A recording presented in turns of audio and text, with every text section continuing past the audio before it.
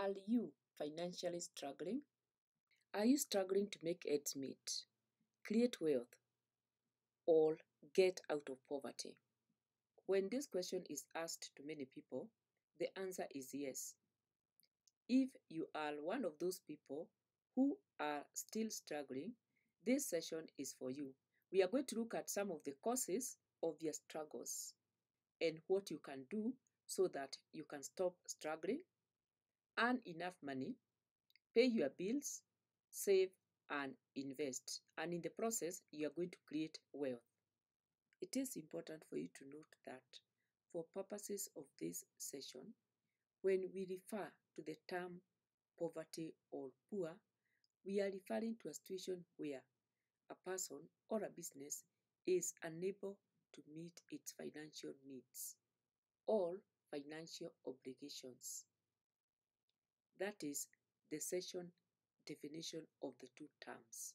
When one is unable to meet their financial needs, irrespective of the size of their business or their social status, they are in a poverty situation. If you look at your financial situation, how happy are you with where you are? You need to hear this. It is a fact that today money is used for everything. Everything that you want to do, you need money. For example, if you want to pay your bills, you need money. If you want to buy food, you need money. If you want to save, you need money. If you want to invest, you need money. And if you want to donate, you need money. Therefore, money is at the heart of every activity that we undertake today. Today, every person desires to be in a situation where they are able to take care of all their financial needs. This desire is when they are still working and even after retirement. After one goes into retirement, they hate relying on others. Everybody would want a situation where they rely on their own financial investments. No one wants to be dependent on others. When people are working and also in retirement, they require financial stability. And if you are struggling while you're still working, it is very difficult to be financially stable when you retire. Many business people struggle to create wealth. Many business people, including taxpayers, struggle to meet their financial needs, create wealth, or even get out of poverty. And this is during their working life and also after retirement. And this is the main problem when you're talking about struggles and poverty as far as business people are concerned. And one of the worst things about this struggle is that you can find yourself in a situation where you're going to work very hard, pay taxes, but at the end of the day, you're not going to have anything. You are going to continue struggling while you're working, and that is when you're working in your business, and you're also going to struggle after retirement. Today, when you look at most people who have retired, they are struggling to make ends meet. Yet, these are people who paid taxes when they were working. And this is irrespective of whether they were working their own businesses or they were employed. Today, many businesses are struggling, not even able to pay their taxes. And if they are not even able to pay their taxes, that can tell you one thing. They are also not able to pay for their bills. If one is struggling to pay their taxes and pay their bills, are they going to have any money to save or even invest? The answer is no. And this tells you that they cannot even be able to create wealth. And if they are not able to create wealth, this means that they are going to remain in poverty. And if they were not in poverty, they are going to slide into poverty. If you look at the demographic today, many people who are not poor before, because of the current situation that we are going through, many people have become poor. The poverty levels have increased. If you are struggling, there are many reasons for this. But do you know the reasons? This may surprise you. The main reason why many taxpayers live in poverty and struggle to create wealth is their money habits. Yes, their money habits. In this video, we are going to examine 12 money habits that may be pushing you as a business person or as a taxpayer into poverty. It is important to note that these are not the only habits. There are very many others out there. But for purposes of this session, we are going to discuss or examine only 12 money habits. When you become aware of your money habits, you can improve your money management, savings, investments, create wealth, and break the cycle of poverty. What are the money habits keeping you poor? Number 12 will surprise you. Money habit number 1, not paying yourself. When is the last time you paid yourself? I know someone is asking, pay myself? Yes. If others pay you, you should also pay yourself. And if you paid yourself, how much did you pay yourself? Do you think that pay is enough or is adequate? And where did you put the money? Why I'm asking this question is because many of us do not think it is necessary or are not aware that we should be paying ourselves. After you have paid your salary, you should pay yourself. And you do this even before you pay others. You can set aside a certain amount, a certain percentage, maybe 10% or 20%, and that is going to be your pay. If you pay 30% for income tax, why don't you pay yourself? Does it mean that you hate yourself so much and you love the government so much that you can pay the government 30% of what you earn, but you do not pay yourself?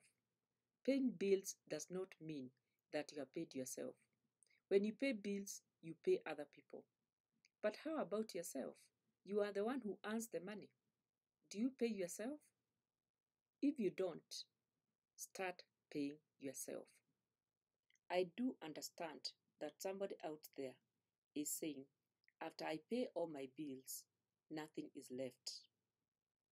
That is very good information because you need to ask yourself, if you don't even have money to pay yourself and you are the one who earns the money to pay others, what is the problem? You need to ask yourself what you can do so that after you pay yourself, the money that is left is enough to pay the taxes and also pay for your bills. Not paying yourself can limit your ability to save money and invest for your future. This can affect your ability to get or escape poverty. Habit number 2, you don't make enough money. We need money to do very many things, and the money that we earn is distributed into various activities. Let us call those activities baskets. And this would mean that, on the minimum, the money that we earn should be distributed into 5 baskets. The first basket is paying yourself. The second basket should be paying taxes. I understand that before we get our pay, taxes have already been deducted. And this would mean that the second basket is paying ourselves, but the first basket would be paying taxes. The third basket is for bills, and these are household bills or business bills. The fourth basket is about emergency funds. We have been told time and time again, it is important for us to set aside a certain amount of money as emergency funds. But almost everyone complains that they don't earn enough money, and that is why they do not set aside emergency money.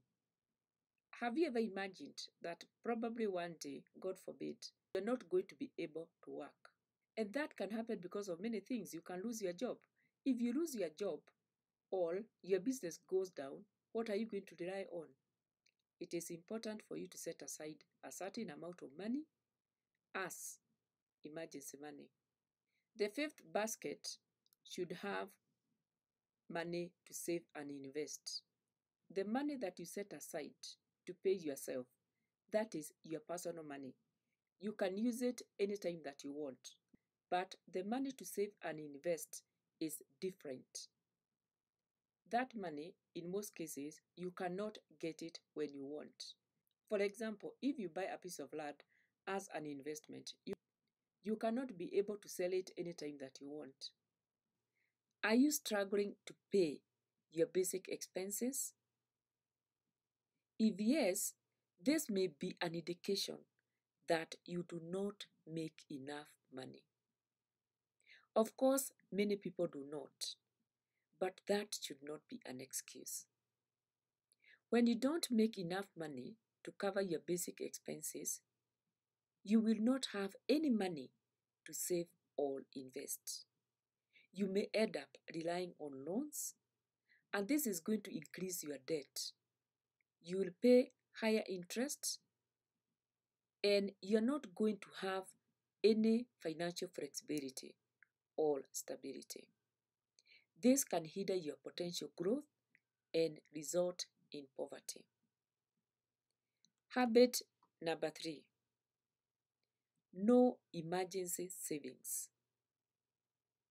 How much emergency savings do you have at this moment? Let me ask you, if you find yourself in a situation where you are unable to work for the next 6 months, what are you going to do if you do not have emergency savings? Every person needs or requires a certain level of stability. Emergency savings will give us that stability. We have been advised time and time again about the need to have emergency savings, at least to cater for our living expenses, to caution us for a period of between 3 and 6 months. We all need that safety net from any unforeseen events. For example, medical expenses or job losses. Without that safety net, we may have to spend all our savings or get into debt to cover the expenses. This may put us further into financial crisis, debt accumulation, and poverty. Habit number 4, debt comfort. Let me ask you 2 questions. Question number 1, how much debt do you have? Personal debt and business debt. Question number 2, when did you last take debt? Every taxpayer or an individual will take debt. And please remember, business people and individuals are taxpayers. And every time when we talk about taxpayers, we are talking about natural persons and legal persons. Everybody is a taxpayer. We have been told time and time again that debt is good. We have also been told that debt is not good. When you get used to taking debt, you become comfortable with debt. And that is not a good habit. Being comfortable with debt may result in debt accumulation and dependency. You are going to have a lot of debts, and you are going to rely on debts for anything that you do financially. Every time when you become reliant on debt, that is not very good because it is going to push you further into poverty. Remember, you can only be able to access debt for a very short time. We are not saying that you should not take debt. What we are saying is, when you take debt, you should be able to create cash flows so that tomorrow you are not going to rely on debt. Don't be like the people who take unnecessary debt. You want to buy a new pair of shoes, you go to the bank and get debt. You want to buy clothing, you go to the bank and take debt. You want to buy a nice car, you go to the bank and take debt. Of course, you can buy a nice car if it is a marketing car, if it is a vehicle that is going to help you generate income. But anything that does not help you, we classify that as bad debt. You should not be reliant on bad debt. And you know, debt is very addictive. And debt has taken many people down, and especially if you are addicted to debt. In case you are struggling financially, it is important to check whether you have debt comfort. As we have said, this may be one of the reasons why you are struggling. Habit number 5, tax compliance. Have you ever paid extra taxes as fines, penalties, or interest? If you have, this is an indication of poor money habits. Tax compliance can help you improve your money habits. When taxes are mishandled, this can result in debts to pay tax fines, penalties, and interest. Of course, this is going to affect your finances. You may find yourself accumulating debt, and you will have little to save or invest. Remember, when you're not tax compliant, you are breaking the tax laws. The financial burden of taxes may eventually result in financial difficulties and poverty. Habit number 6, financial plan. Let me ask you 3 questions. Question number 1, do you have a financial plan? Question number 2, are you monitoring the financial plan? And question number 3, when is the last time you used your financial plan? Time and time again, we have been told that failure to plan is planning to fail. If you do not have a financial plan, you are likely going to neglect very important activities. And this is going to result in mismanagement of your finances. Your ability to make money is going to be limited, and as a result, you risk becoming poor. The lack of a financial plan indicates that some critical financial issues are not prioritized. If this is the case, what is likely to happen? You will likely miss opportunities for savings, investment, and wealth building. A financial plan is very important. Always remember that. For example, with a financial plan and good money management, you can make all your payments on time, avoid incurring late payment charges, and maximize the use of the resources that you have. Lack of a financial plan may be pushing you into poverty. Habit number 7, investing habits. If I may ask you, how much investments do you have? And how often do you invest? Investments are very important because they give us cash flows. It's a very sad situation that many individuals, whether in business or employees, do not have investments. And what is the reason for the lack of investments? It's because they either do not have investing habits or they have very poor investing habits. How much investments do you have? Can you tell upfront? If you put off or postpone investing, your capacity to accumulate wealth and escape poverty may be impaired. In cases where you postpone your investments, this means that you're not going to enjoy cash flows. And if you do not have cash flow, you're going to be in a lot of trouble. Most of the businesses that are not able to cater for all their expenses is because their cash flow is very poor. So investment is one of the steps that you can take to improve your cash flow.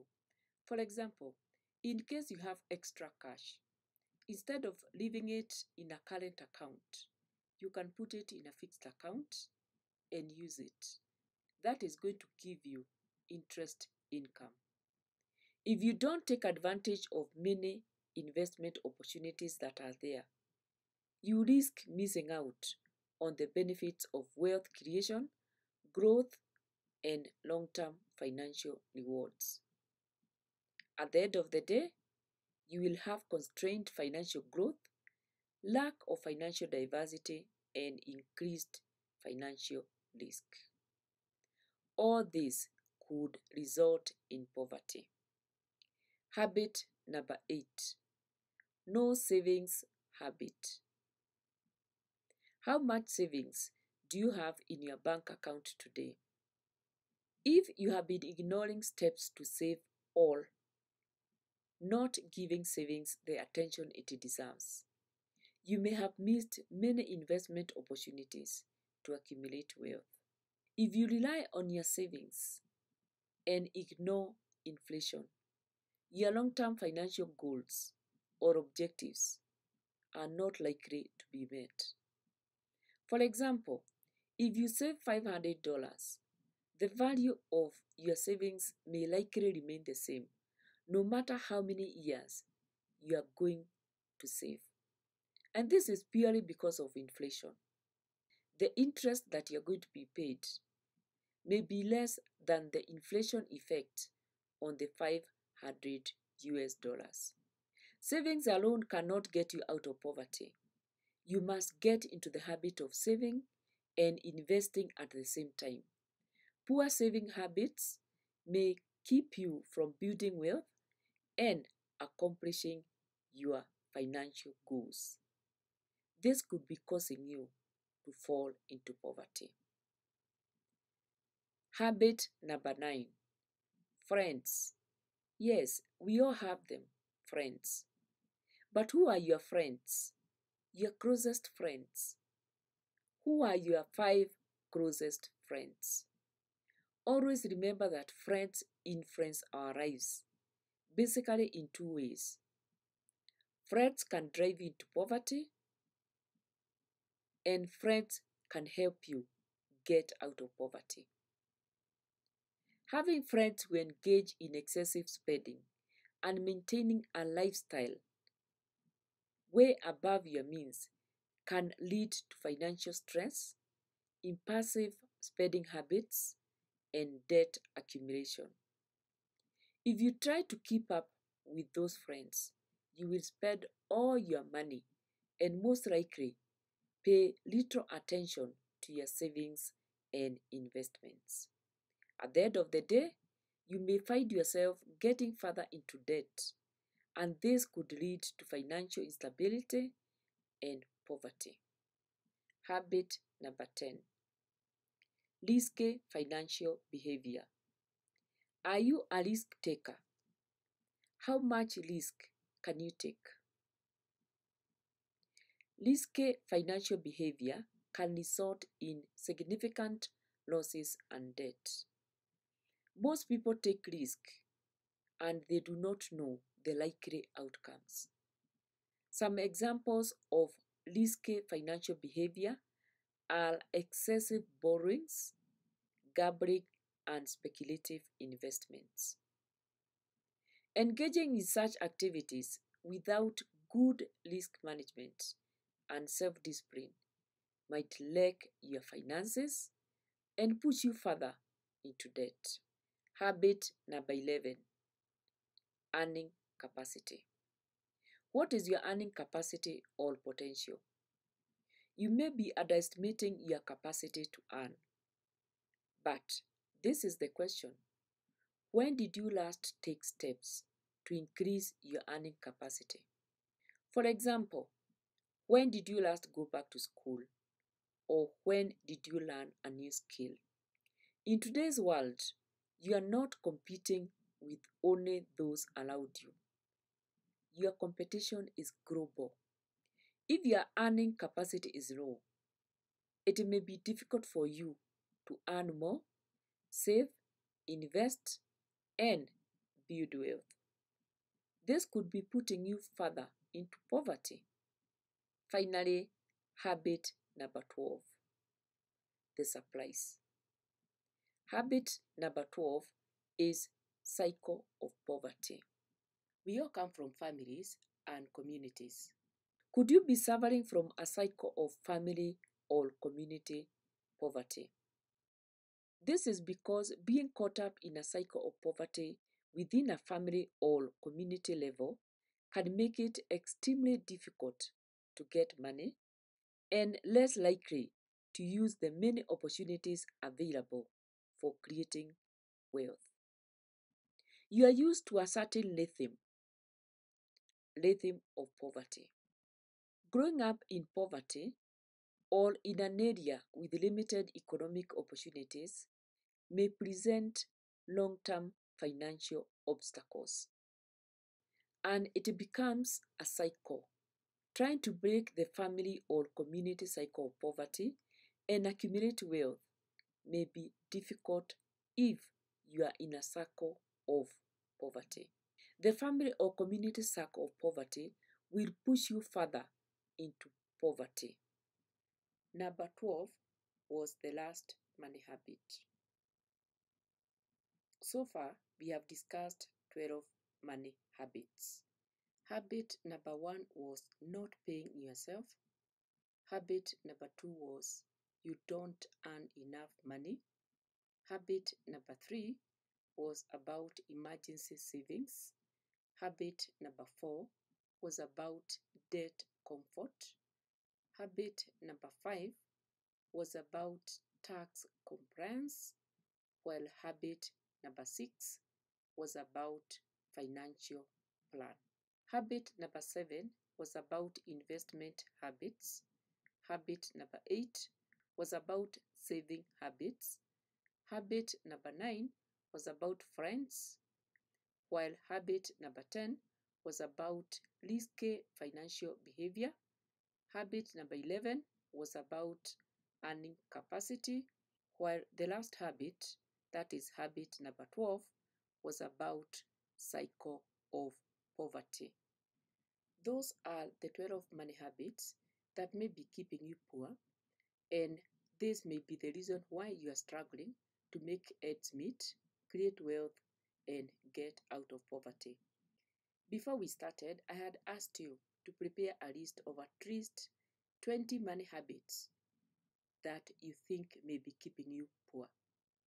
Go through your list and also what we have discussed and compare your list with our list. You can always combine the two lists so that you can have one comprehensive list. We have gone through this session, and when you go through a session, whether it's a business session or whatever else that you're going through, it is important to pick key points. And the key points are the ones that should guide you. What are the key points that we can pick from this session?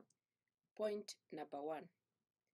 Many people struggle to invest and create wealth, and the reason is because they are struggling financially. Point number 2.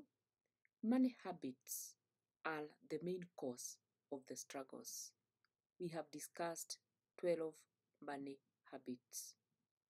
Point number 3. One should take corrective actions when they are still working and also in retirement. In this session, we have discussed about financial struggles. Almost everyone is struggling financially. And we have discussed the main reason as our money habits. And we have looked at 12 money habits that may be contributing to these struggles. Now that we know about the money habits, it is not enough to listen to the discussion. You need to take action. Otherwise, you will have wasted your time. So what is the way forward? This is what we suggest. Number 1, go through the session as many times as you're comfortable. Number 2, identify the money habits that affect you. We are all different. What is affecting you is not what is affecting me. And once you do that, the battle is half won. Number 3, take collective actions or measures.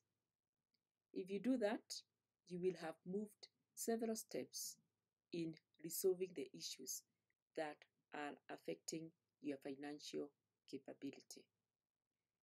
We have come to the end of this session, and we have been discussing 12 money habits keeping you poor.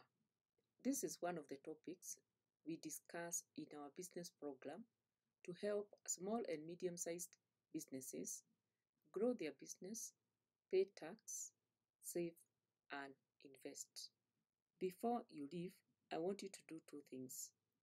Go to the comment section and leave us a message about any other money habit that may be contributing to our financial struggles. Number 2, I want you to subscribe to this channel. And this is the reason.